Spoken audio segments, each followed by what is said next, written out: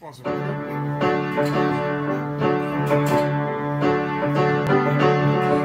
paradise, put up a party.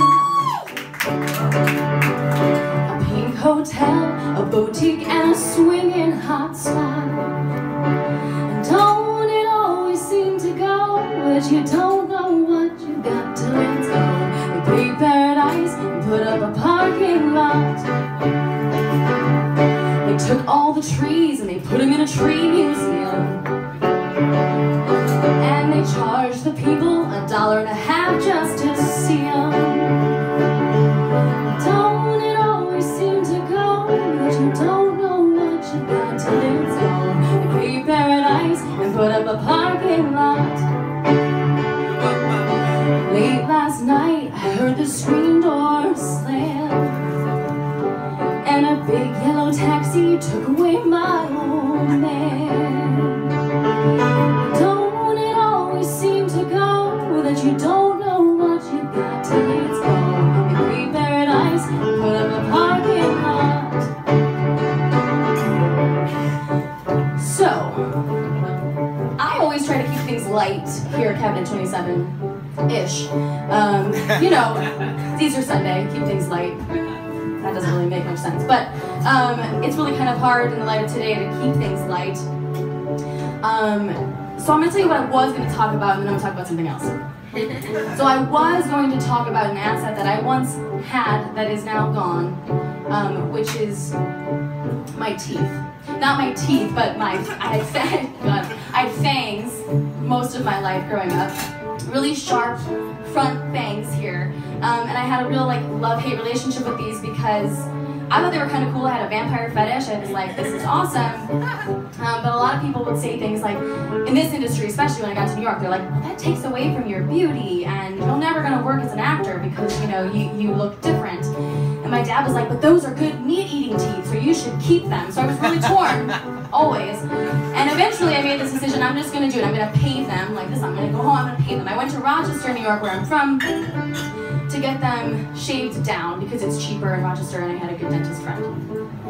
And when I came back to New York, the same people that were telling me you should do this said, why did you do that? Why did you do that? Your teeth were your best asset. You know, they made you unique, they made you interesting. And I suddenly couldn't perform the daily tasks that I was used to. I couldn't open chip bags the same way, and I couldn't eat an apple the same way. It was very, very frustrating. And also, interestingly enough, my dad's voice, they're good meat-eating teeth. I suddenly decided to become a vegetarian for the first time ever, as if the instinct had been ripped from my insides because I lost these teeth, which makes no sense. It didn't last. But I was thinking, my teeth, they make me, what the hell is that? My personality doesn't make me unique, my opinions don't make me unique, my fucking teeth? You don't know what you have till it's gone. That's what I was going to talk about. But instead, what I'm going to talk about is a little more important, I think. I had an experience this week that this song really rang true for me. I woke, I don't know if you're paying attention in the news, but our greatest asset as Americans is our voice, our collective right to be heard, our vote, I would think. And it is actively being taken away from us by someone. I have a good opinion of who it is, but whatever. Something is happening. People who have been registered Democrats their whole lives are suddenly waking up and now they're Republicans and they can't vote in the primaries, or they're just not registered at all when they show up at the polls. There's all of this it's just somebody is doing something to stop this from happening. And I'm reading about this and thinking this is horrible. And then on Thursday morning, I was like, well, I'm gonna do my due diligence and I'm gonna check.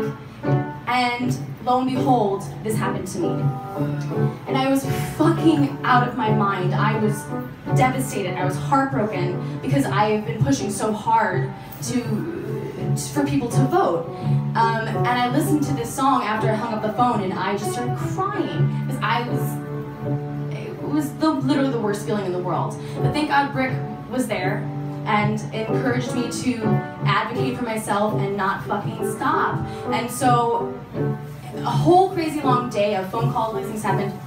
Turns out I was able to re-register in Brooklyn because back where I got my teeth done, I was registered. And if you move, apparently, you can re-register. So thank God there was a loophole for me. Rick was amazing. He brought a bunch of other people down last week and got people registered. I mean, it's so awesome to see some of them. He got more than 15 or 20 people. Yeah, I mean, 15 or 20 people, it's amazing.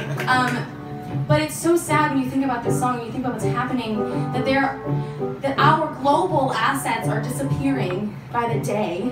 The bees are fucking dying. They are dying. And the only politicians who seem to care about this are being actively locked out of running because they're taking away our right to vote. So I want to encourage everybody to pay attention, to check your statuses, and fucking fight no matter what, to be heard no matter what. If they tell you can't, figure out a way. We'll figure out a way. Because I don't want the world to turn out like my fucking teeth, where you suddenly can't perform daily tasks because somebody else told you what's important and what's not. It's fucking ridiculous. I will say one more thing about my teeth, though. My teeth do not make me unique. I make me unique. My voice makes me unique. Your voices make you unique. So be fucking heard and go fucking vote. Hey, farmer, put away that DDT. I don't care about spots on my apples. Leave me the birds and the bees. The bees don't it always seem to go that you don't know what you've got till it's gone. They pave paradise and put up a parking lot. They're trying to pave